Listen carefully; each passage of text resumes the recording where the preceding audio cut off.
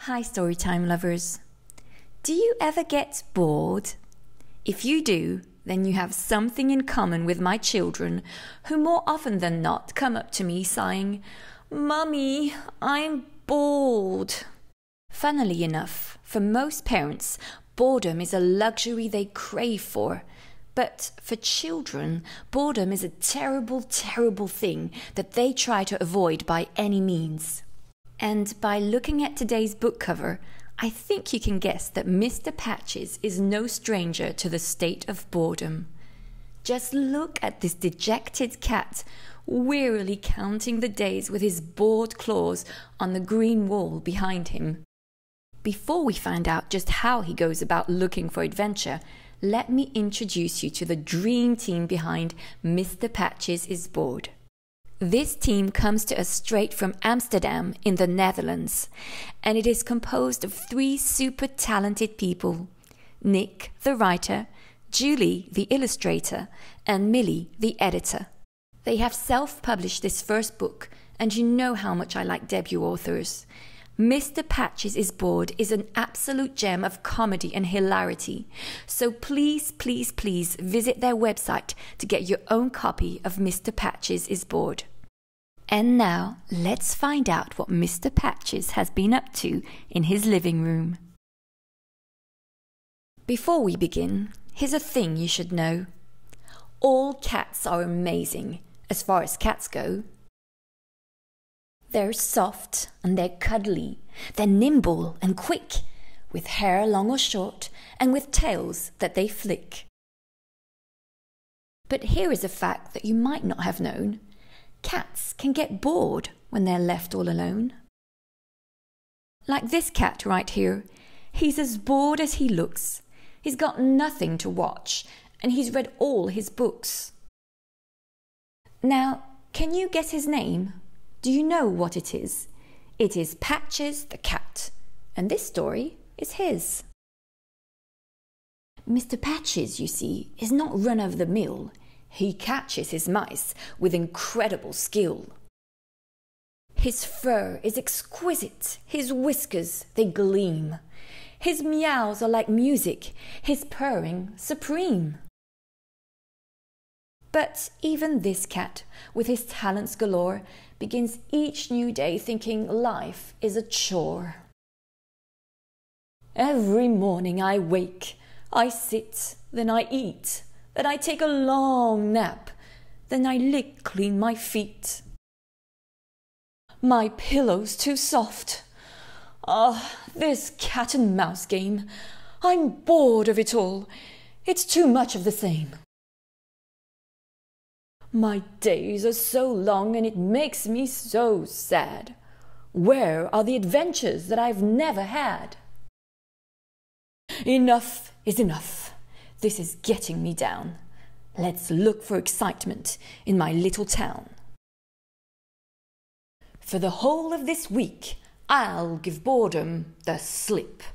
I will play, have a blast, meet new friends, let it rip. Out the door he then walked with his cart on his heels. A week of adventures, let's see how that feels.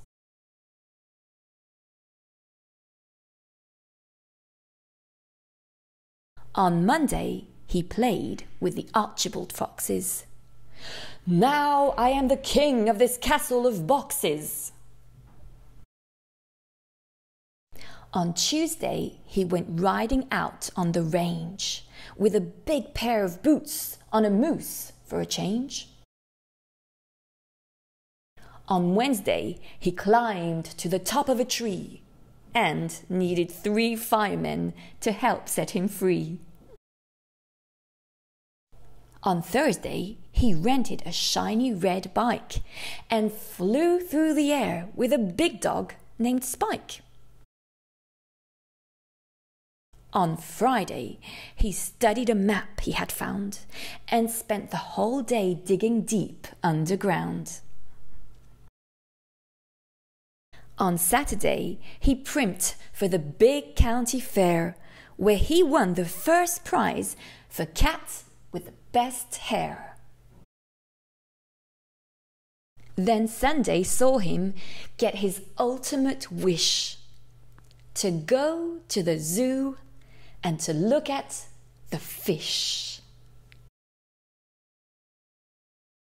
His week of excitement had come to an end.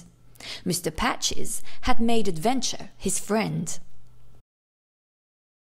He skipped and he hopped, and then home he returned, his little red cart filled with things he had earned. "Look at all my adventures! They sure weigh a ton. What a great time I've had! It has been so much fun! But now that I'm home, won't I be bored again? If I just sit and eat and do nothing, what then?"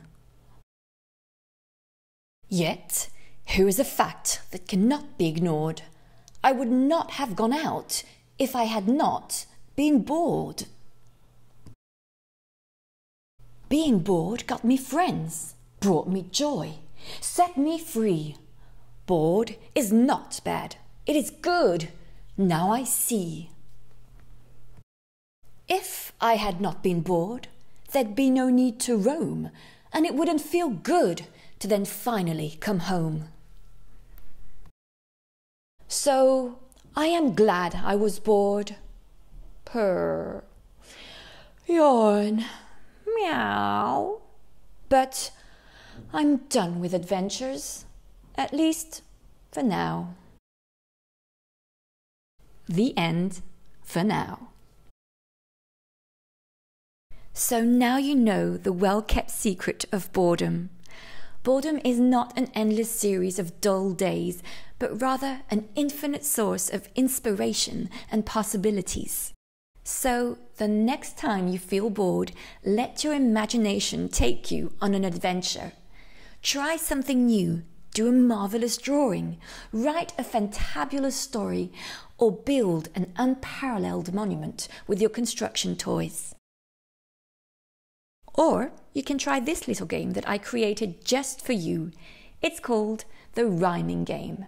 Have you ever noticed that when you read rhyming stories, you always end up knowing them by heart?